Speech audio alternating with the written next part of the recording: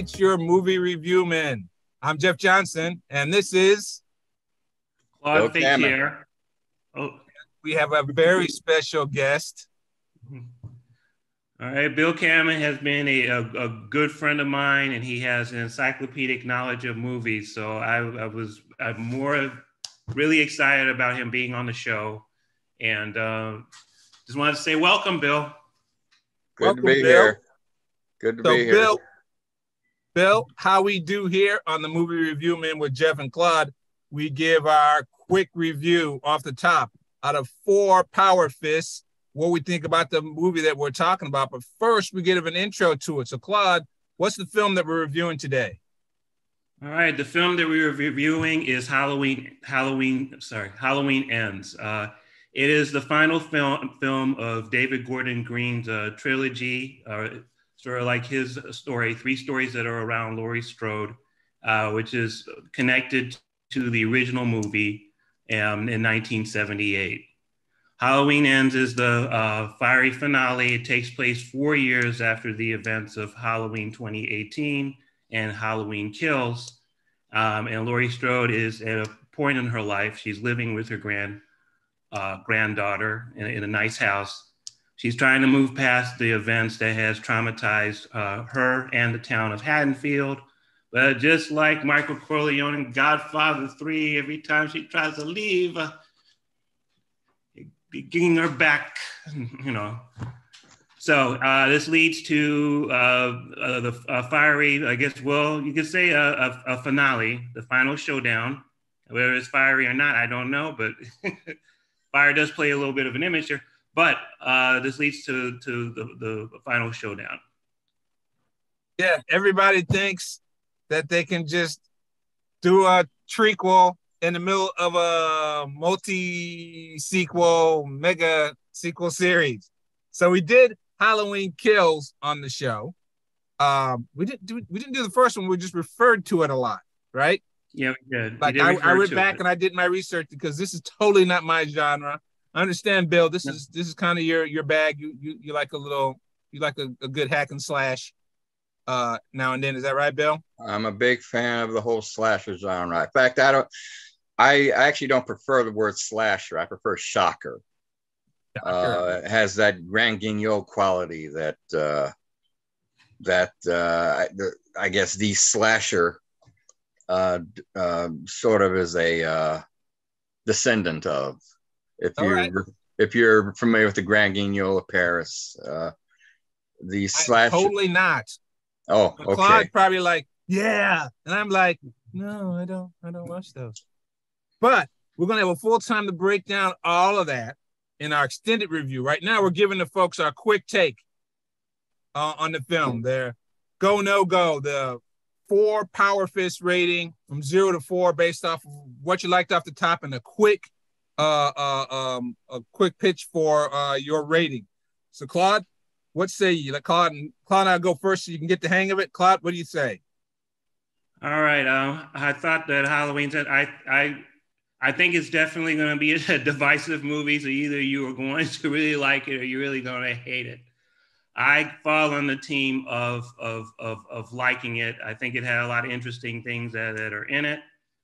I am actually going to give it three power fists. It's not by any means, definitely not perfect or whatever, but it's. I think it's a lot of cool nuggets that are in there, but definitely a different feel. It's not the roller coaster ride that a lot of horror film people will like. So I know that's, it's okay. But I'm up next. Everybody knows I don't like this genre at all. Whether it's what Bill will give a whole new set of layers here of these type of films. I don't like the whole genre and all the layers that are inside of it. But I did pick this round of Halloween series. I was intrigued by the idea of them saying that we're just going to do 3 and we're going to throw them right in the middle of 15 or however many Halloweens we've had so many times now. And I actually went back and watched the first one of this trilogy, Halloween, and I enjoyed that. And then I rolled into Halloween Kills when it showed up on Peacock, and I didn't do my homework well enough. So the fans will have to get at me in the comments that I can't remember what I scored last time. But I will say that I know I didn't like this one as much as either the first or the second. And so I'm going to have to give it a good, big old fat one fist. And there were parts of it that I like, and we'll maybe unpack. Somehow it was sweeter at first, which is not what you came to a Halloween movie for. It's like, oh, it's sweet, it's sweet, it's sweet, and then it just got dumb.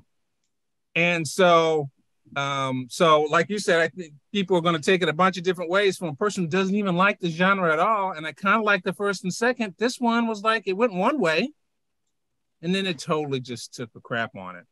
And so Halloween Ends, I'm kind of like, yeah, the end. So Bill, you've heard from the movie review man. Out of 4 fists, what do you rate, and what's your quick take on it? I give it 1 power fist. All right, you're in the same camp with me, probably different reasons though. I hated the first 2. I did not like them at all. I thought they were a mess, both of them. I saw Halloween Kills a couple weeks ago, and I thought it was worse than the first one. I really hated the first one, but the second one was a big cluster, you know what. Can I curse on this? I believe, yeah, just say it. This is adult programming, so so have at ye. Yeah, but if you hated the first one and you hated the second one, one power fist out of 4 is a pretty low rating. So with this one, in the beginning with Corey's story, and I know we'll get into that in depth later on. It looked like this was going, okay, this looks like it might be something different. It looks like it's going in another direction. This could be interesting.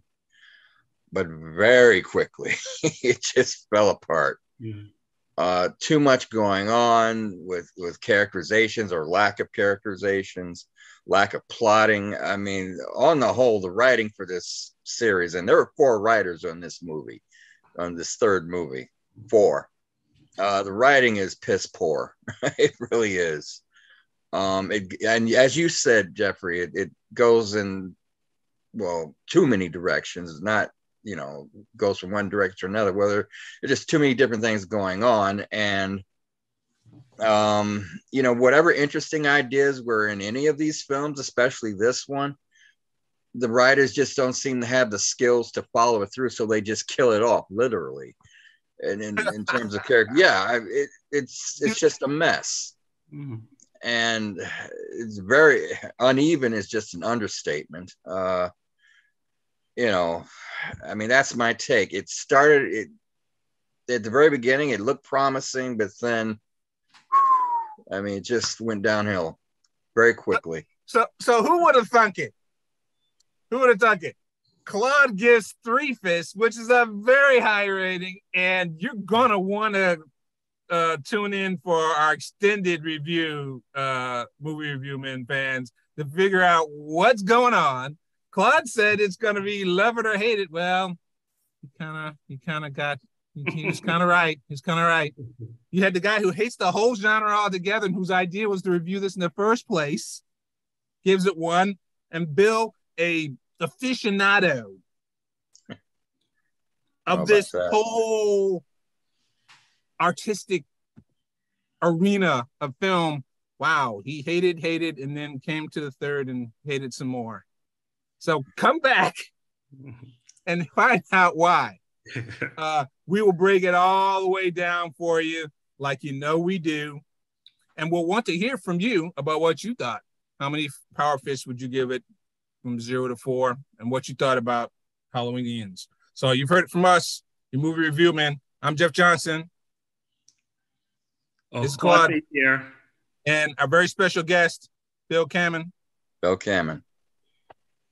Thanks for watching the short view. Come back for the extended review later.